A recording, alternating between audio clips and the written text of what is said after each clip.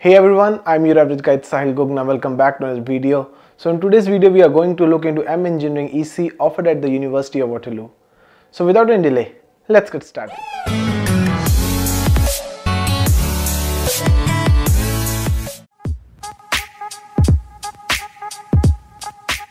Before we start our conversation, can you please tell the audience something about your background? So I just graduated from University of Waterloo, and I would be working as a full-time data scientist at an insurance firm. Other than that, I'm from India.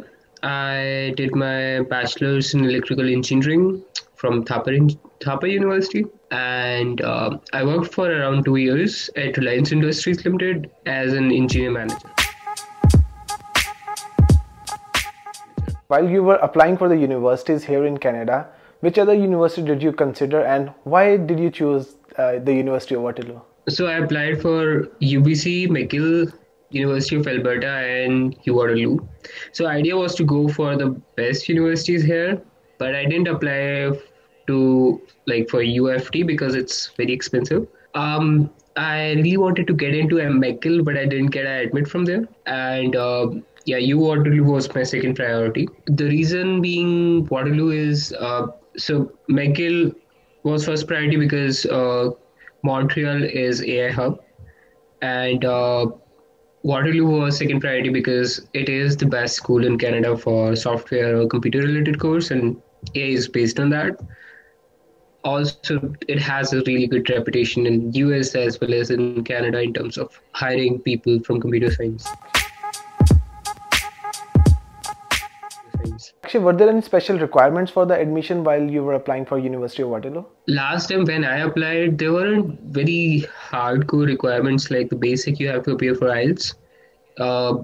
They want you to have at least 7 overall and 6.5 in probably writing and speaking. But I wrote TOEFL, and for TOEFL you just have to score after about 90 and 25 in each section. So which isn't very difficult. It's basic. That's what they require everywhere.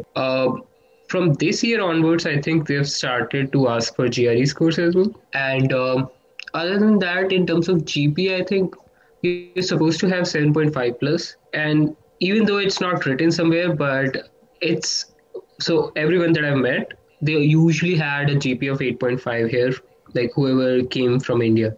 So probably a GPA of 8.5 and a good resume. That's all is required.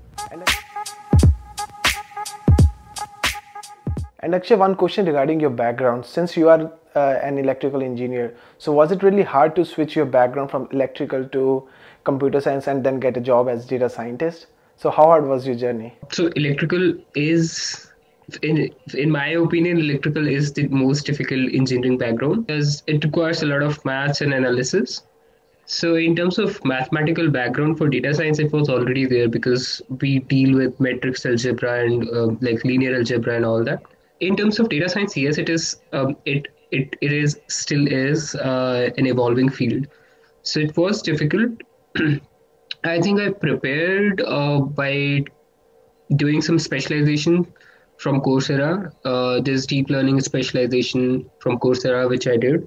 Also, there's course by Andrew N on machine learning on Coursera.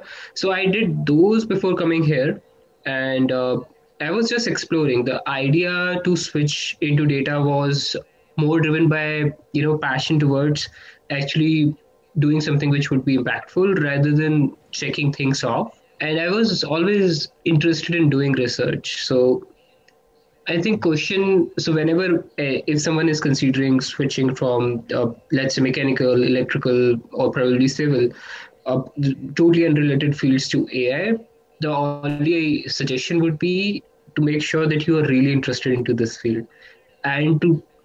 So I read a lot of books before getting into data science. I was reading Freakonomics, Power of Habit, or probably like Outliers. So all these books are based on how they prove statistically what is better and what's not. So you need to have that sort of interest and that sort of passion for data science to. And actually, how was your course structured in terms of the subjects? So you were from electrical background and you chose ECE, right? And were all the subjects related to electrical and some were related to the computers? So how was this whole course structured? There's an interesting thing about North American universities. They do have electrical and computer engineering, and most of the times it has nothing to do with electrical engineering as per. So back in India, we call power engineering as electrical engineering. And then we also have electronics. Here, electronics is a part of electrical and computer engineering, but electrical is not. There are very few subjects from electrical, hardcore electrical engineering in this EC. They usually have some specializations which are specifically aimed for people from electrical or power background from India. But electrical part is very limited and you can skip it all along and you can just take computer science courses and you'd be good if you want to switch. So I was supposed to finish 8 courses. I think 6 or 7 of those courses I took from AI, something that was related to computer science or the skills that I needed to build. And yeah, it's up to you what kind of courses you want to choose, and you would always have opportunity, at least here at QW. How was your overall experience as a student? If we talk about the professors, how were the people around you?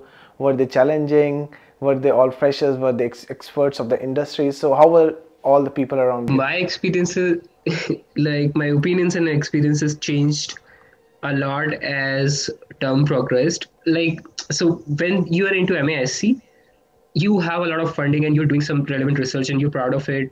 Every professor and everyone from university would be supporting you. But if you're an MEng student, nobody cares about you. So, and you pay too much. There are no scholarships for MEng students usually.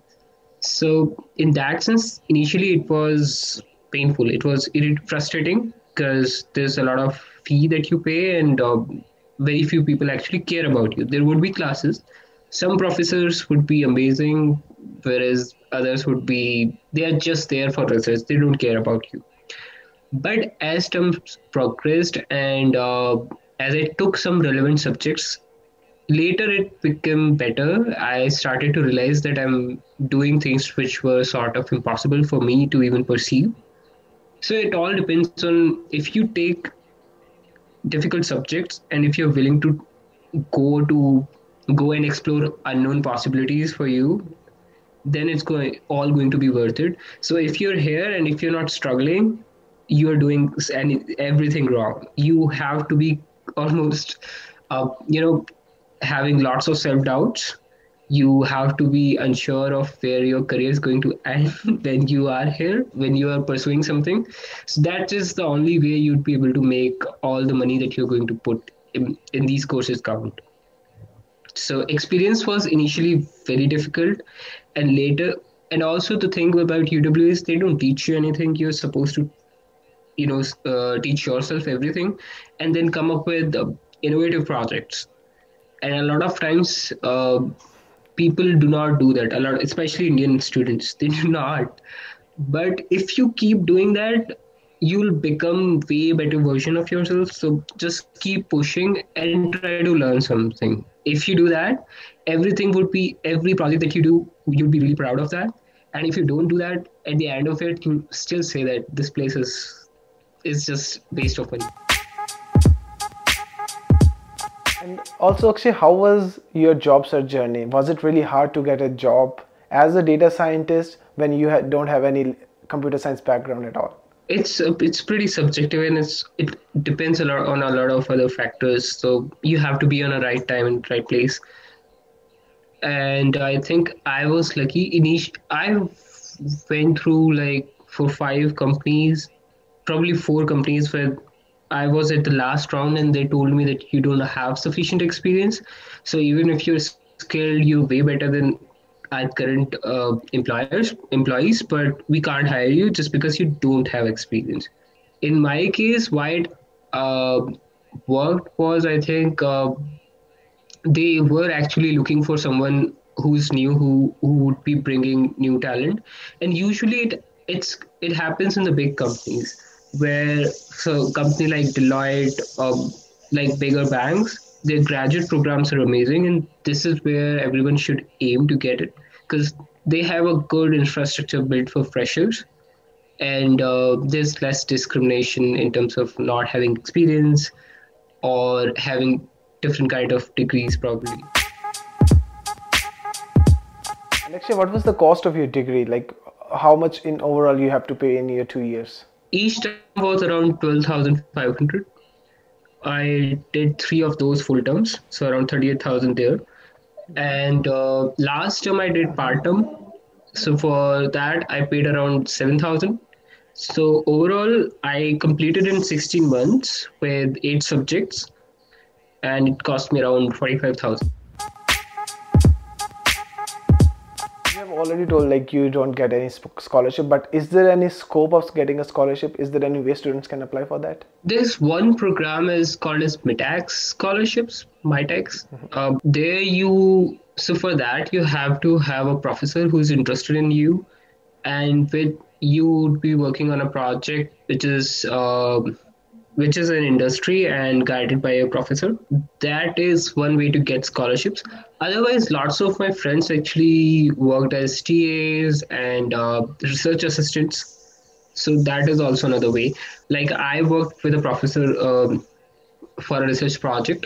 If you work on certain cases, like you have to take it as a subject, and after you take it as a subject, if professor and you have good understanding, they might offer you PhD. MAS might offer you to convert it into MSc, or they might also offer you some research work that would be paid.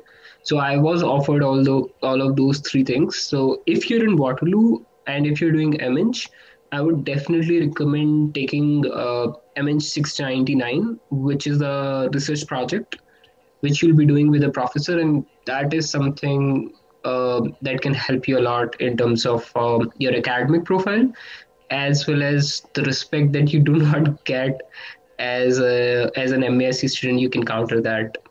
So, given an opportunity, especially if anyone is looking to get into AI, always choose MASc over a MEng. Well, I guess that's it for today's talk. Thanks a lot for sparing our time and sharing your valuable experience with the viewers. Thank you, Akshay. So guys, this was my today's video about MEng Engineering ECE offered at the University of Waterloo.